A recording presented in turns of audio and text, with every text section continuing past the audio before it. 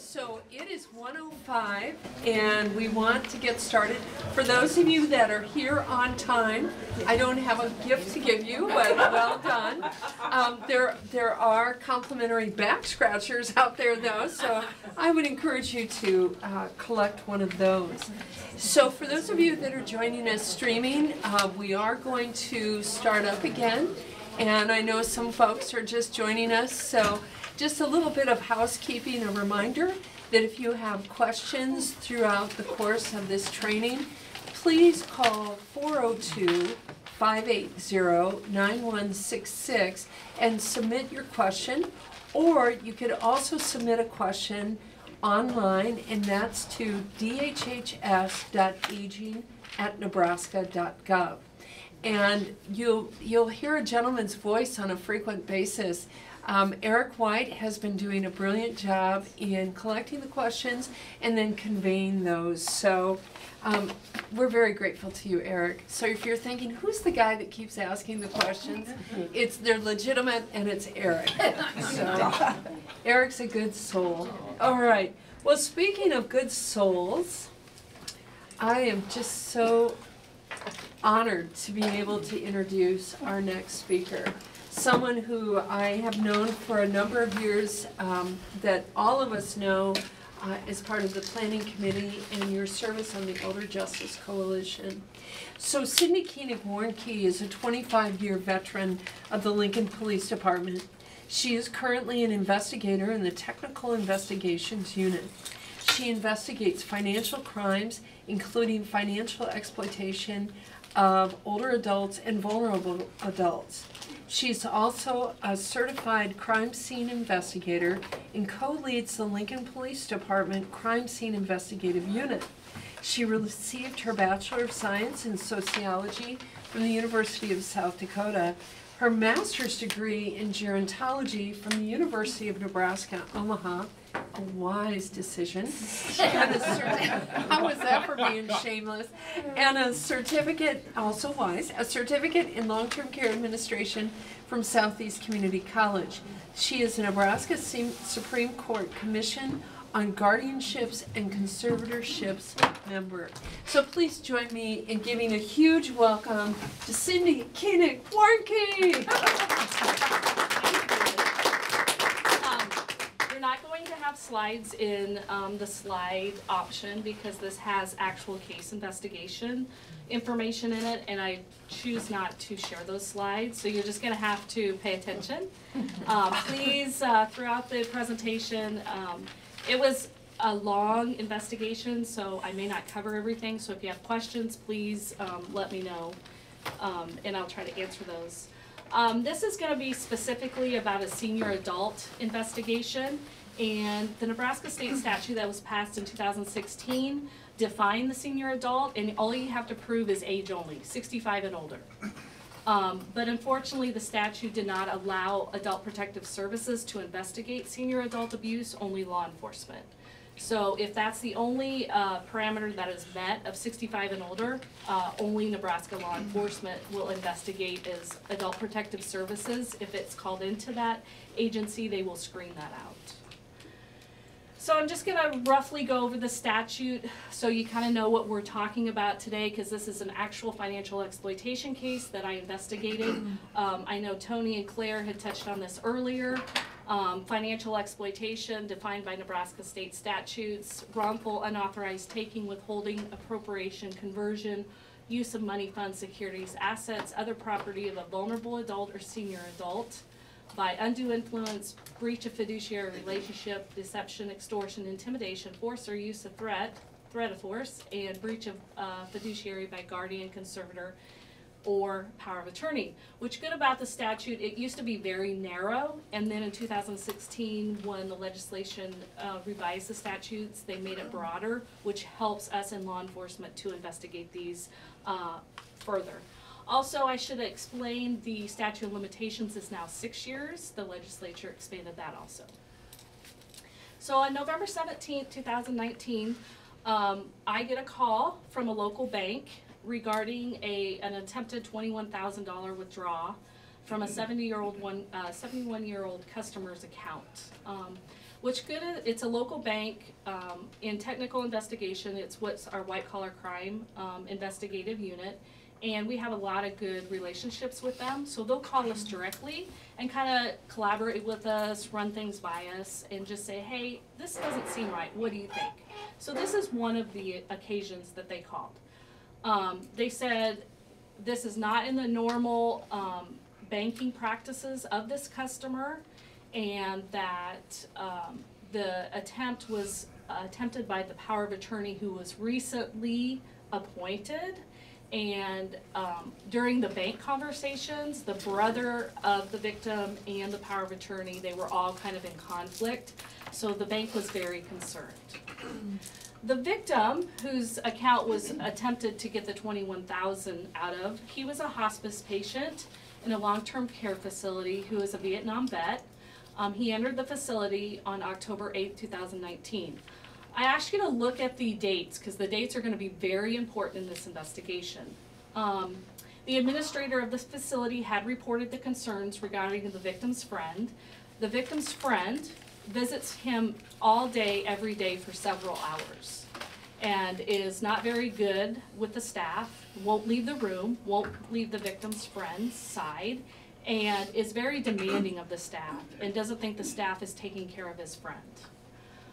The victim has a pancreatic cancer diagnosis, which he's choosing not to seek treatment for. He has all kinds of disorders based on his military service, including post-traumatic stress. He can communicate, he's mobile, and he's decisional at this time. There's a very dynamic relationship with his family. He has 2 adult children, and he's divorced from his wife. 1 adult child lives in Texas, 1 is local, but it's a strained relationship, and they don't have much contact. The power of attorney assigned to the friend was on October 18th, 2019, about 10 days after he was admitted to hospice, and it was effective until October 10th, 2021. So kind of some of the timeline that the bank had provided me. This customer had added the friend to the bank account in 2016 as POA. The victim's friends was changed on the bank account from POA to joint owner on October 18th, remember 10 days after he was admitted. On November 1st, the victim's friend was changed back to POA, and November 7th is when the attempt withdrawal of $21,000 occurred. And then also on that same date, the victim's brother was added as POA and the friend was removed as POA.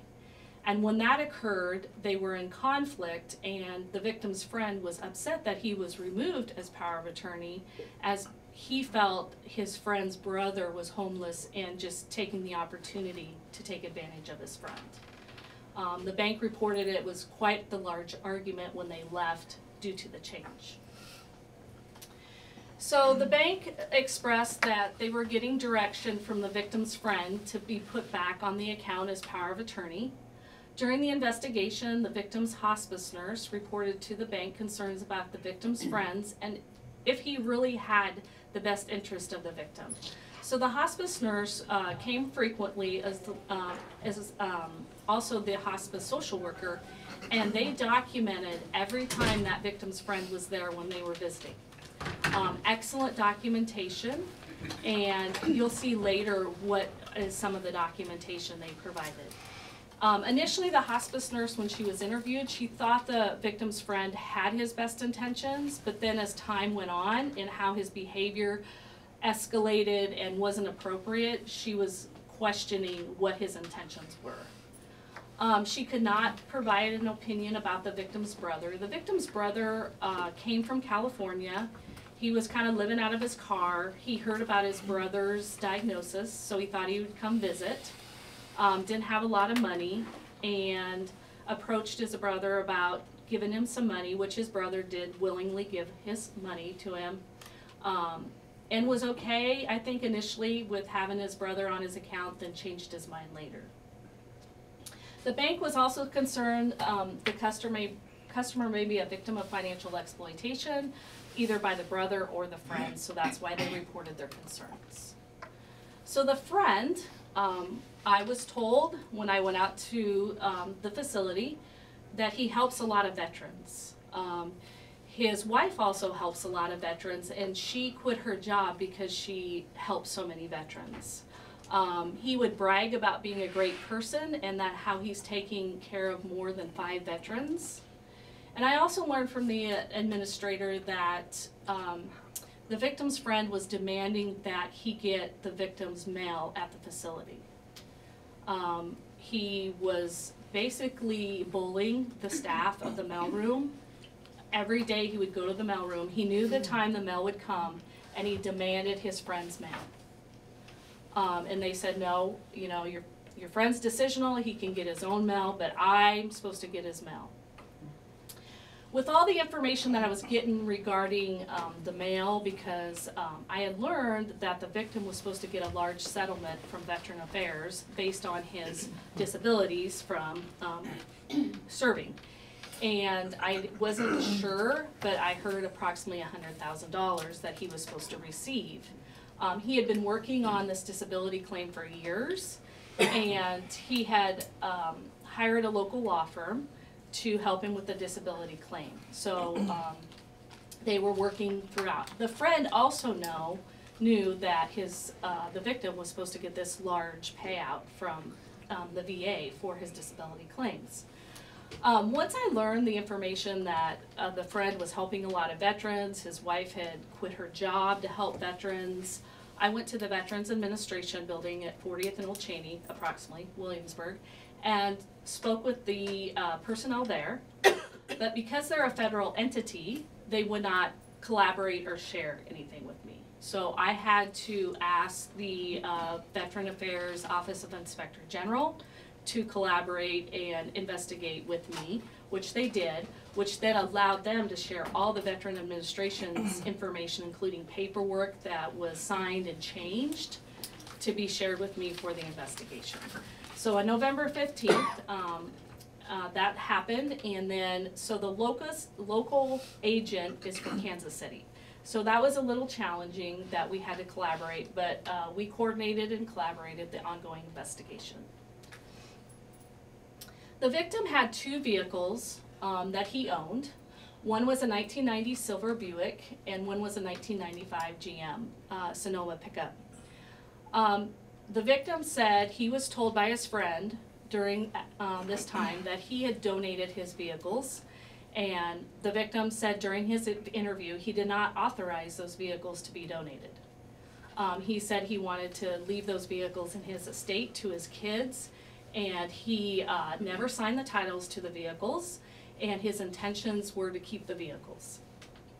So I contacted the Nebraska Department of DMV and got copies of the titles and the purchase agreement. And so basically on the left is the title. It's not a very good copy, but on October 19th, or excuse me, October 18th, the same day that the power of attorney was assigned, the friend signed the title over to himself as POA, and then he sold the vehicle to himself for $0. So he did also to the Buick, same thing, signed the title over to himself using his power of attorney, and sold the vehicle to himself for $0. So I located the 2 vehicles. They were at the Copart Auto sale, and the Buick had already been sold. It was sold, I learned about it on November 11th, it was sold on November 12th. It was sold for $125 on an online auction to an individual in Omaha, and he ultimately, with fees and everything, paid $300 for it. So Cohart had gave me the information, contacted him. He's like, I didn't know it was involved in this situation, I'll give it back, I'll cooperate. So he was cooperative. The pickup was never sold. We put both titles on hold so there could be no transfer of property of those vehicles. But again, the victim said never signed the titles, never authorized the sale or transfer of the vehicles. So then the victim said he was presented a will from the friend. I got a copy of the will, which was dated October 30th, 2019. In the will, $1 was left to his daughter, $1 was left to his son, and the remaining estate was left to his friend. 50% left to the friend's son if the friend didn't survive, 50% left to the friend's daughter, and the assignment of the personal representative was to the friend and the friend's wife. So when I was talking to the victim about this, he had some very colorful words, which I cannot repeat. But he said he was pressured, that is not his wishes, and that he wanted his kids to have his estate, not anything about his friend. He said he felt bad because he got very emotional, started crying, and said this is not what he wanted. So that was changed. He said he had another will, but it was never found. But the victim suspected that when the friend went through his property in his home, that he may have intercepted it or destroyed it. So I interviewed the victim on November 13th at the facility. It was a recorded interview. Again, he was cognitively intact, decisional, he could communicate. He said he served in the Army from 1968 to 1971. He had pancreatic and liver cancer. He said he didn't know he had the cancer and he started getting sick and vomiting blood. So his friend had called the ambulance and insisted that he go to the hospital. And I asked him how he met his friend, and he said he met his friend in anger management class at the VA. So I interviewed several of the individuals that attended the VA class of the anger management group, including also the facilitator of the group. They're all a different service in different branches of the military. But what I found interesting is the facilitator of the group didn't seem to have the handle on the group, because when each of the members of the group, they knew their triggers during anger management class, so then they would get angry at each other and then knew the trigger to get the other one angry too, to get back at them. So there was a lot of conflict in the anger management group. He said he knew his friend for 5 to 6 years and he gained his trust. He said he met him at the VA on the Lincoln campus, and he met him at the smoke shack, and the friend came and he said, I'm here to help you, I want to be your friend. The friend had volunteered at the VA for quite some time, what I learned during the investigation, but it was not very long, because he was conflicting with the administration of the VA because he thought he could make his own rules and not follow the rules of the VA. So his volunteer time was cut short. The friend was encouraging the victim to fire the law firm that was helping him with the settlement and go with more of a VA provider that could help with the settlement for no charge. And he wanted to be with him and go to the meetings, and the friend just thought, initially he thought he had his best interest, but as time went on, he learned that he did not have his best interest. He said the will he created was phony and he was influenced, and when he created the will, he felt he was incoherent because he had gotten some medication at the time that the will was created. So the victim was very informative. He could provide a lot of information, and again, he was very ashamed about someone he trusted that was doing this to him. So the VA disability claim, about the $100,000 that the victim was getting, was for post-traumatic stress, anxiety, and depression. Initially, when he hired the local law firm, they could only get a 40% disability, then they got the 60, then they got the 70, and then they got the 80, which created the payout. On September 4th, during the disability claim, the VA paperwork for the healthcare power of attorney and living will was changed, and all information and all authority went to the friend for the victim through the VA. And that's the information and paperwork that we had to get from the VA that they could share. Otherwise, if they weren't collaborating with me, if the Office of Inspector General wasn't collaborating with me, they wouldn't have been able to provide that information. Also, on November 15th was the last will and testament. That is when the administrator helped the victim send a letter to the friend saying all previous POAs and last wills and testaments are null and void. She also helped him complete the paperwork for a notification to revoke all access for the friend, so he could no longer intercept any information from the Veterans Affairs or have authority over him. On November 19th, a letter was sent to the victim's friend revoking the POAs, as said. So as I spoke to the hospice nurse, I subpoenaed the hospice records for the victim, 900 pages of them. I read every single page. And she had said every time the friend was there or there was a significant event, I would document it. She was a great resource and a great asset to this investigation. So if you see, it says hospice staff and facility have concerns about the friend's involvement in patient's financial affairs. The friend produces a will he's requesting us to witness. We explained our inability to do so related to the conflict of interest. So the friend had approached the hospice nurse about witnessing the will. And she's like, that's against our company policy, we're not going to do that, plus that's not appropriate, period. Also, she documented that prior to the friend's visit, the patient advocate was there, the social worker, and believes the patient is in need of a will. They understand the importance of drafting a will and requested the social worker to speak with the patient about the matter. So the friend was encouraging the staff, including the hospice people coming into the facility, saying, my friend needs a will, get him a will. And then the will that was created, obviously, he benefited from. Also, on November 7th, which was another interesting date, because remember that was the date when the 21,000 was trying to get accessed. Upon arrival to the facility, the patient's friend and brother were there. The staff was having a conversation.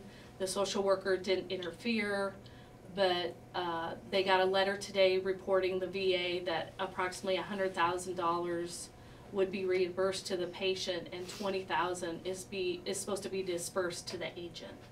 So at that time, the staff thought that the victim's friend had intercepted $20,000 as the agent from the settlement.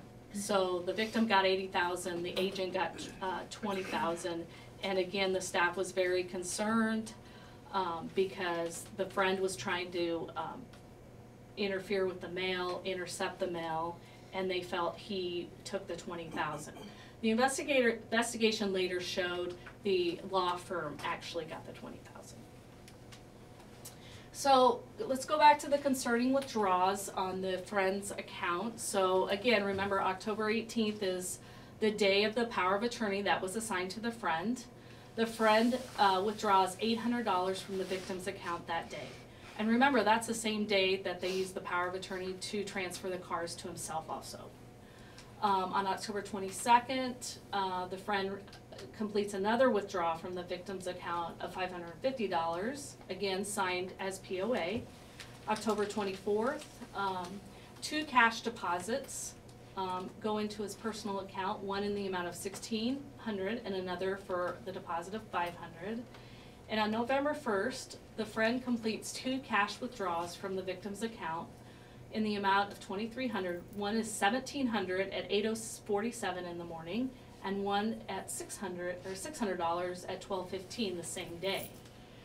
And at 2:15 that same day, he transfers the money to his personal account. The friend does.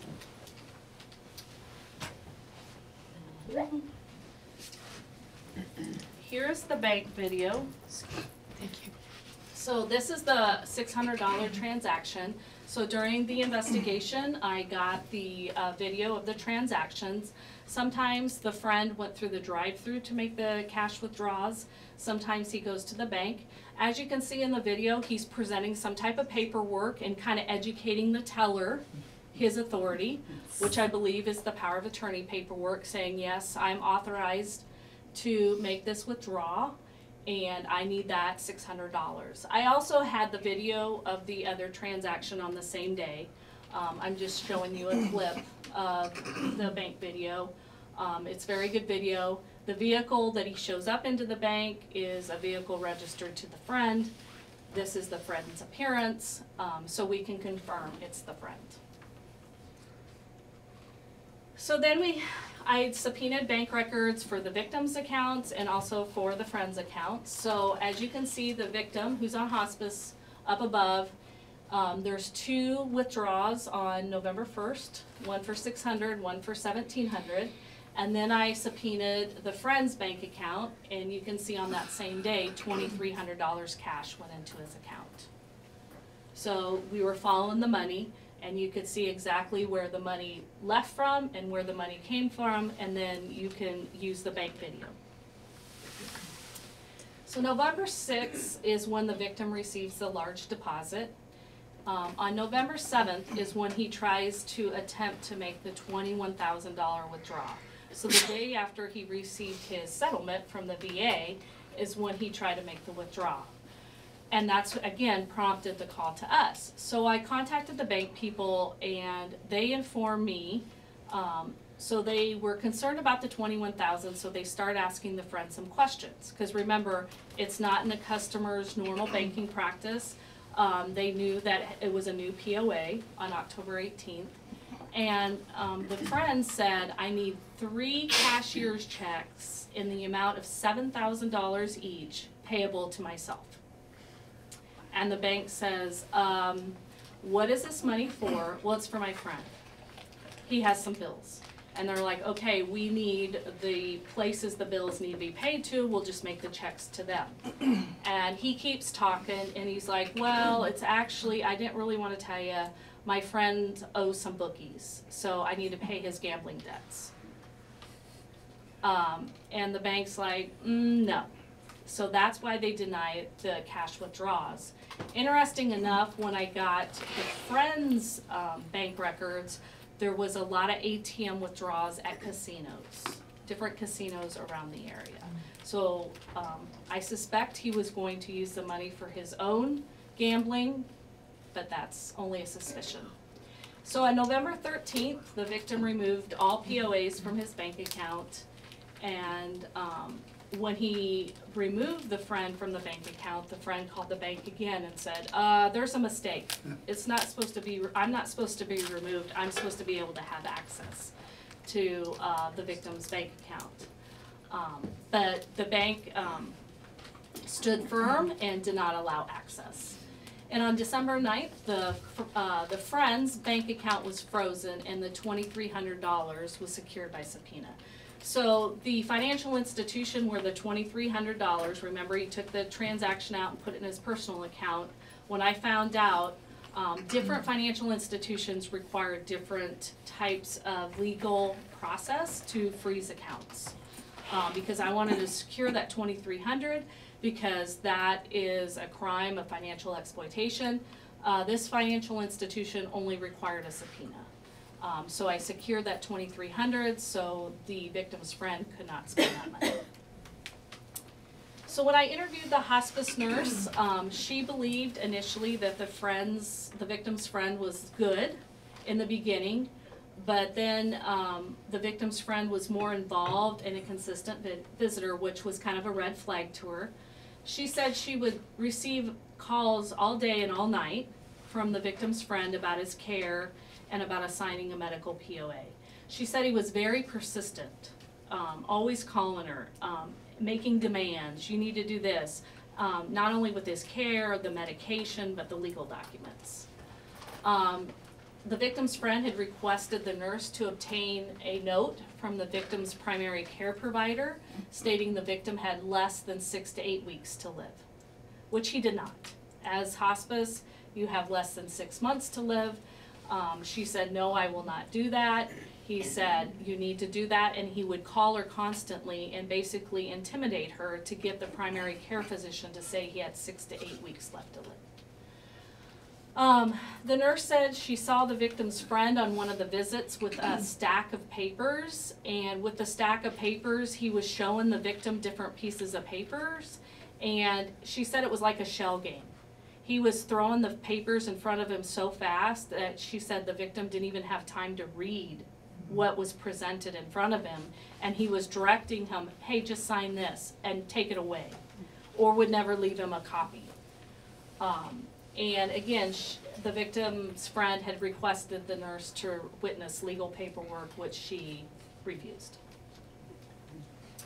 So during this investigation, the victim starts to decline due to his cancer. On December 23rd, he met with an attorney and prepares a new will. Also during this time, he kind of rekindled an old friendship relationship with a former girlfriend. And he decided that she should be the one to make the decisions for him as personal representative.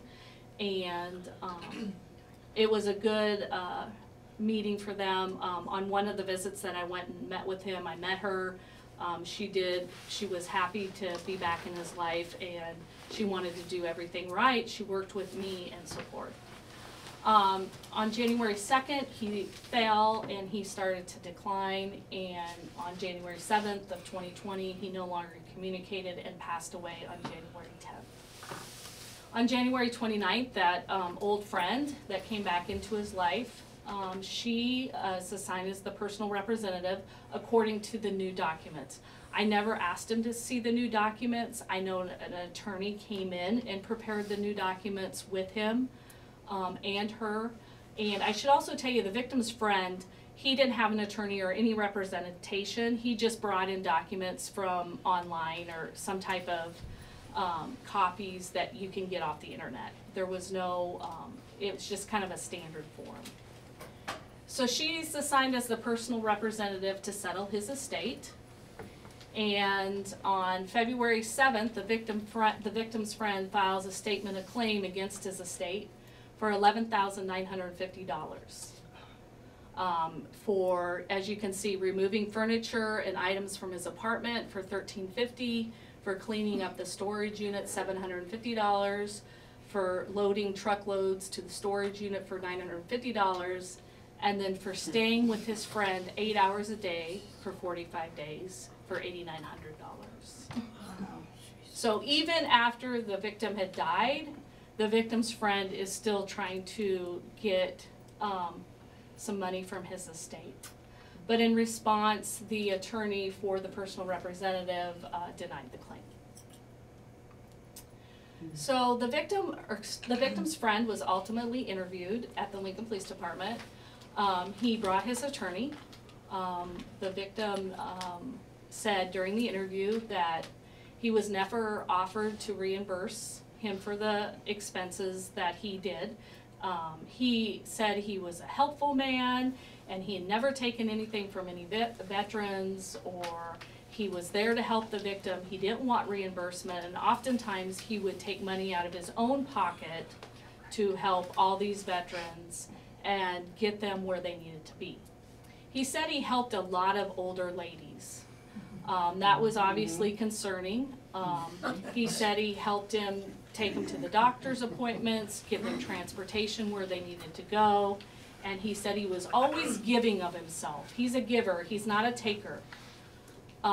When he was confronted by myself about the cash deposits into his account, he said they were from eBay sales, because he sells different items on eBay, and that I was mistaken, it wasn't from the friend's account.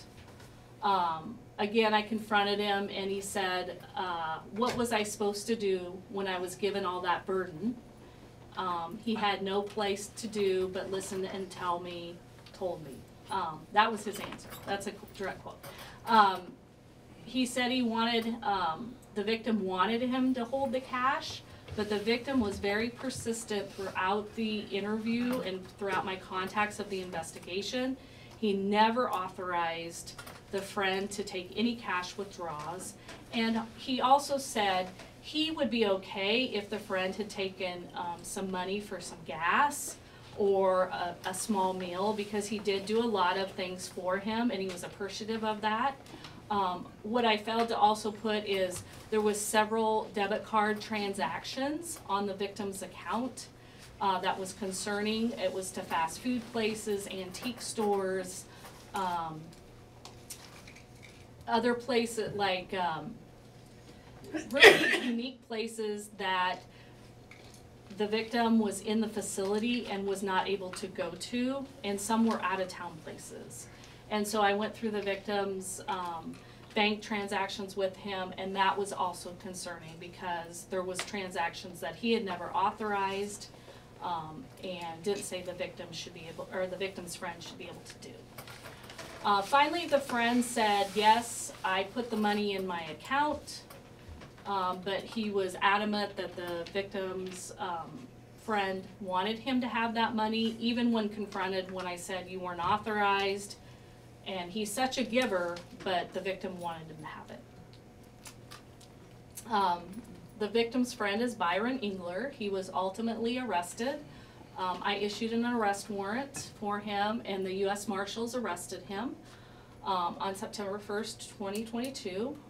He was charged with abuse of a senior adult, which is a 3A felony, regarding the 5 cash withdrawals for the 3720. Attempt theft by deception, where he tried to take the $21,000 out of more than $5,000. That is also a 3A felony. And then theft, $1,500 to $5,000, a class 4 felony for the concerning debit card transactions that the victim had identified in the amount of $507.50. So it was basically, this case got settled just a couple months ago. Because of the death of the victim, the prosecutor gave him a deal of a misdemeanor, and he got 18 months probation. But the $2,300 that I had secured went back to his estate. So I just recently unsecured that, and it was sent to his estate. I talked really fast. If you guys have any questions, you can ask me questions. Yes? One online here, it says, is there someone like you that does your type of investigation that is located in Omaha? Can you recommend us? Okay, the question was, is there someone like me in Omaha? And that I could refer cases to. Not that I'm aware of.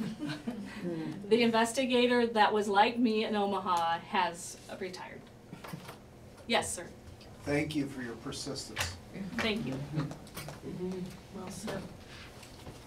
Yes. So, was something passed recently that made, was it abuse of seniors a felony? Wasn't there something recent with that?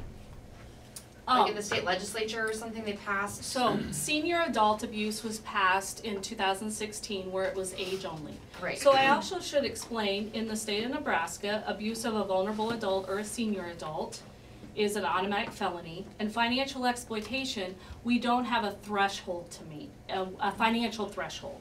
So like in a regular theft case, there's certain thresholds like 5 to 1,500, 1,500 to 1,000, and it goes up the classification.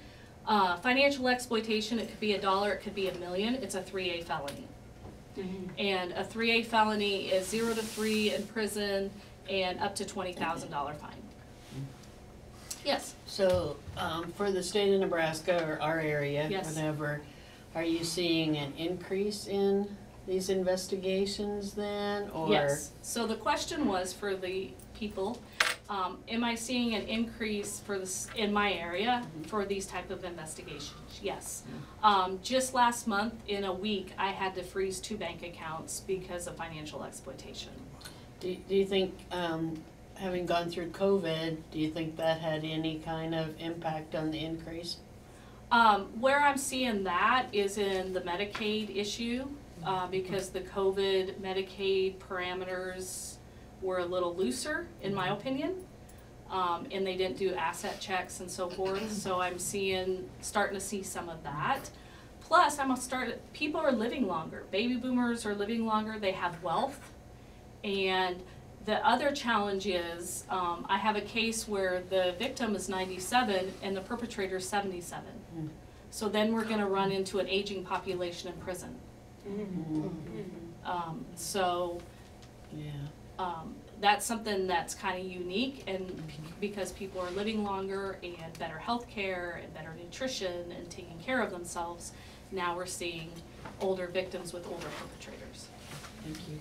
Yes? So with him working with all these vets, was he doing the same thing to these? Oh, so I didn't get to that. So that was my biggest concern, because he was working with a lot of veterans, and that's why I literally drove from the facility straight to the Veterans Administration, because I'm thinking, how many other victims are there?